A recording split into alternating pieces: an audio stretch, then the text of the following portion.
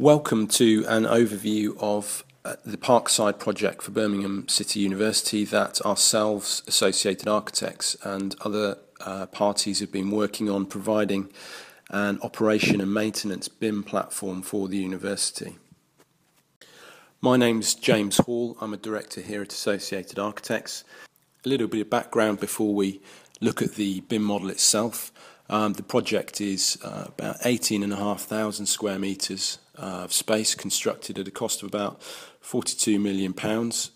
The building contains the Birmingham Institute of Art and Design, as well as a media suite containing TV studios, radio studios.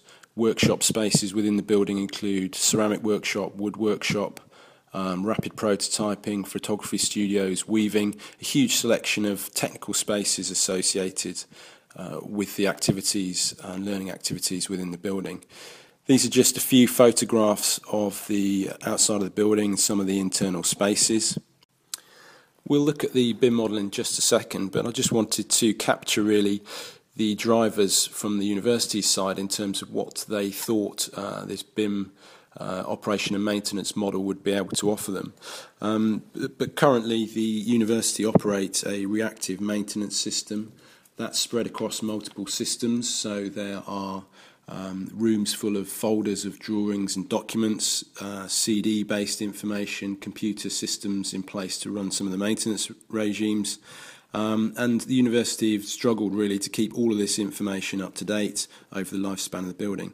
So the objectives for this BIM model really, although used by the designers and the contractor, was to end up in a state where it could be used for facilities management and operations of the building.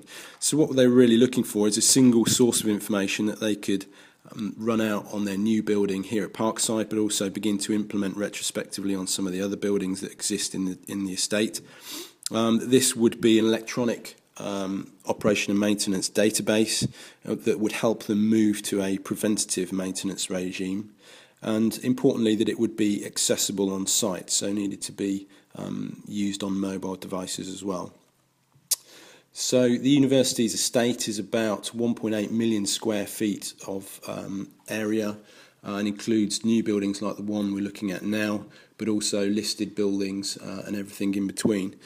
So the aim really is that through this BIM platform they'll be able to affect small changes, hopefully growing over time to large changes in the way they maintain and operate these buildings.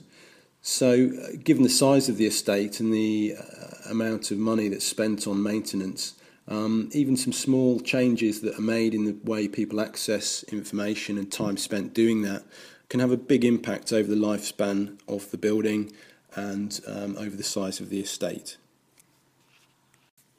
So right, let's have a look at the model and show you how this begins to work. The model we're looking at here is actually one of the test models. We're still adding data to the main model, although we'll have a quick look at that at some point during this demonstration. Now there are four primary ways to find information within the model. The first of those is through 3D views, navigating your way to spaces or equipment. We can also use a barcode search. All of the doors within the building have a barcode on the frame, so using the iPad's camera we can scan those to find information that way. We can also search for equipment or rooms if we know which room it is we're looking for, or the piece of equipment. We can run a standard search on those. And the fourth way is a more traditional method of browsing through a structured set of folders or in library views. So let's take a look at the barcode method. We click here onto the barcode scanner, and you can see I've printed out a copy of a photograph I took of one of the barcodes within the building, and that links us through then to information about that room. So we can see here's a selection of data associated with that room, including things like is it on the room booking system, what type of clean, daily or drawdown, information on the finishes, the carpet range there, showing the carpet colour, so reorder, repainting, colour references, etc. is made very simple for staff to find that type of information. If we know the room number, we can just search directly here in the search field. I know this room's P250, so I can key that in and then move through to the room in that method. Once we've found the room there, we can also hit in the top right hand side of the screen show in model, and that will take us to a view of that room within the model. I've left this loading screen on just so you can get a feel for how quickly the database works and how long it takes to find information or views in the model. So here we are within the lecture theatre room. The orange mist at the bottom of the floor is actually a compressed room volume which holds all the information about that room.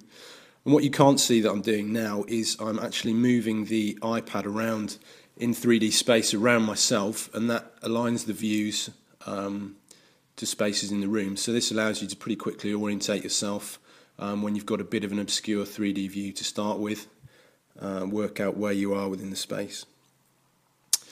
We can also walk around the model, so now I'm walking out of the lecture theatre into the corridor space outside.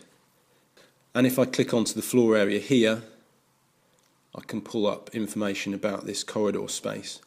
If I click over onto attachments, you'll see a number of folders there. If you look at the corridor HL, which is high level, and if we click through on there, we've actually got photographs of all of the floor and ceiling voids with all the services as installed.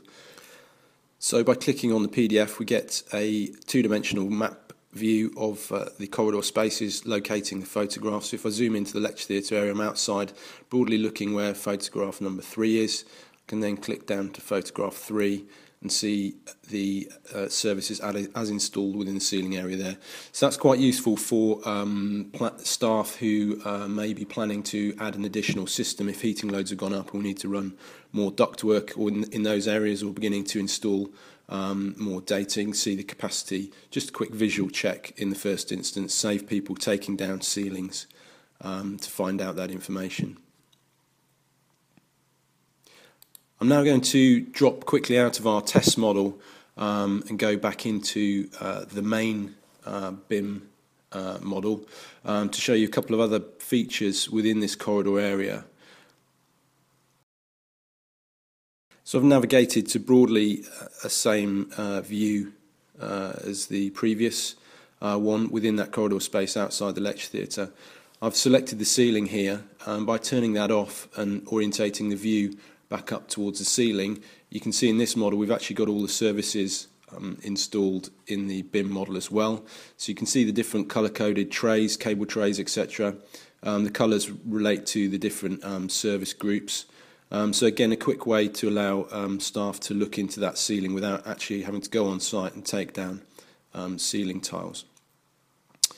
I'm also quickly going to show you in the main model the selection of views. So every single room has an established three-dimensional view as well.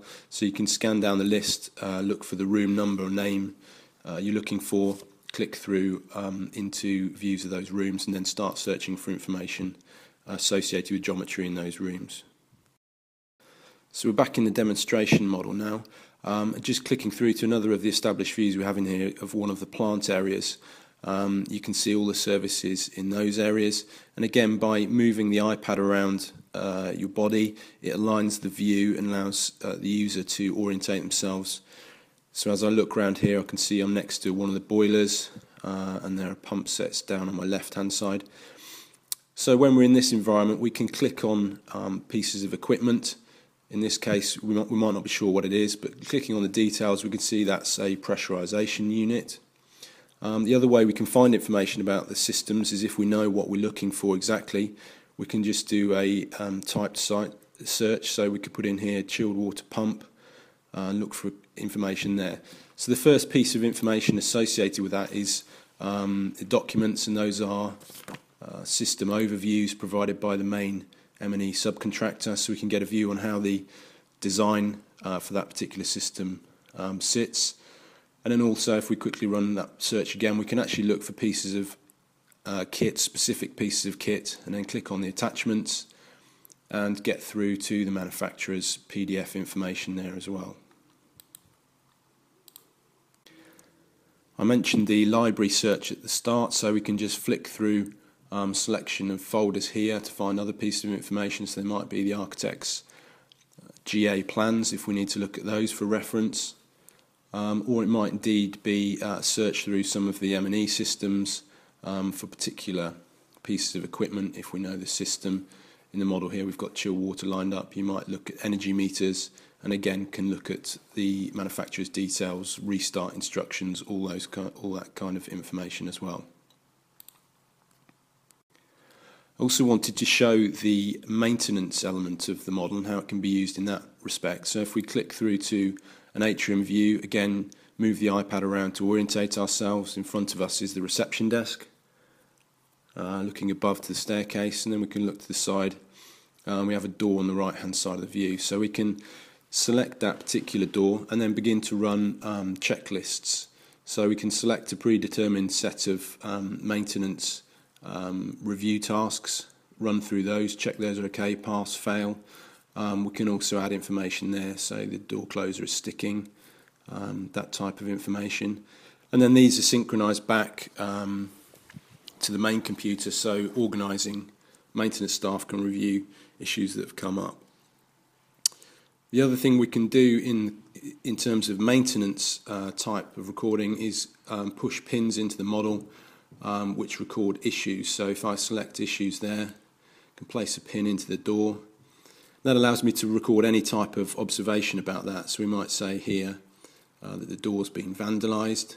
And then what we can also do is add pieces of information to that as well. So in this instance I'm just demonstrating how to add a photograph. I'm not in the building, so I'm just taking a picture of an I'm hungry sample board that I had next to my desk. We can associate that with that issue. We can also add folders from the libraries as well if we need to. And then we can click through, assign owners and other pieces of information as well. We can show, if we need to, we can add locations, so we can select the room we were in if it's not clear from the model.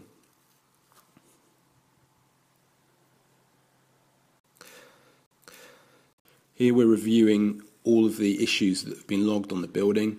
So centrally, key maintenance staff can review issues that have been logged and then decide how to deal with those. But as we log those issues, we can record other pieces of information with that as well. So attachments, so you can see there we've got carpet tiles damaged, so we have photographs of the damaged carpet tiles.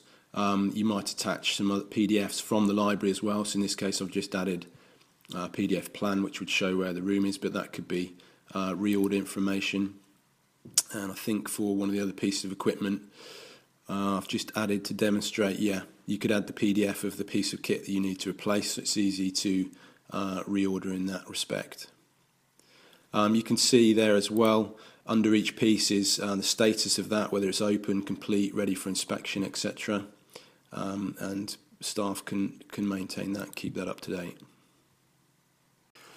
So there we have it. Hopefully that's given you a bit of an overview about how the university can start beginning to make use of the BIM models and information that have been collated by the designers and contractors as we move through the construction stages to handover. And give you a bit of a view about how time can be saved on site in terms of interrogating information and spaces, planning maintenance ahead of implementing. Thank you.